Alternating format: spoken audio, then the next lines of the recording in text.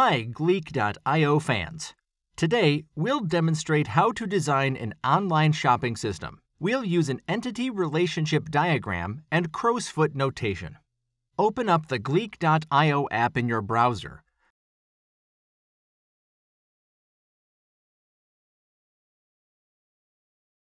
Select Entity Relationship from the drop-down.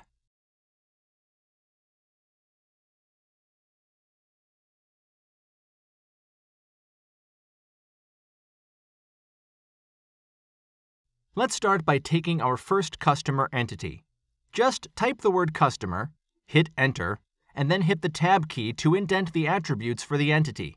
We'll add customer ID, name, and email address. To add data type, just type string or int followed by a space before typing the attribute name. Next up is the customer's shopping cart.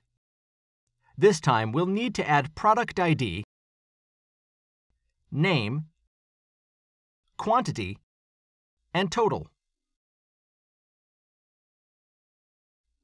The customer adds products to the shopping cart. This relationship includes the concept of cardinality, in that the customer can add one and only one product to the cart at a time, and each cart can be associated with one and only one customer. We'll need products for the customer to select, so we'll add the product and product category entities. The product entity needs to be associated with an order ID and also needs a product number and total.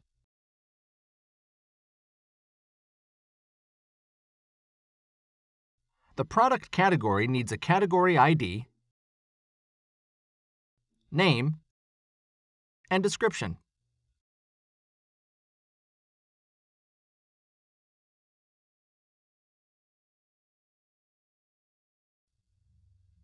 The shopping cart contains products. A product can be associated with one and only one shopping cart, while a shopping cart can have 0 or many products. The products can be found in categories, and the relationship is one or many in both directions.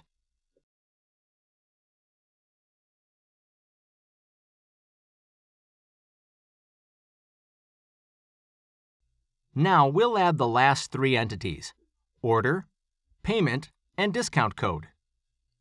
Order needs an ID, product, and the total count of that product. Payment needs an ID, an amount, and the method used.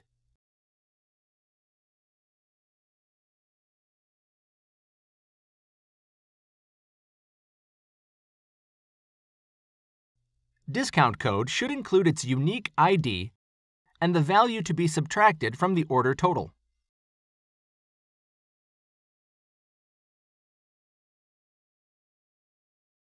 Discount code is the easiest to connect. It applies a discount to the order entity, so it has a 1 or 0 relationship in both directions, because some unlucky customers won't have any discount codes.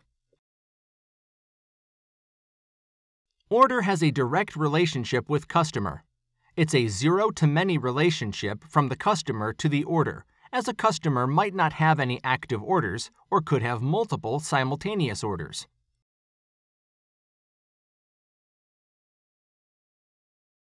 The final relationship is between customer and payment, and it's a very simple one and only one relationship.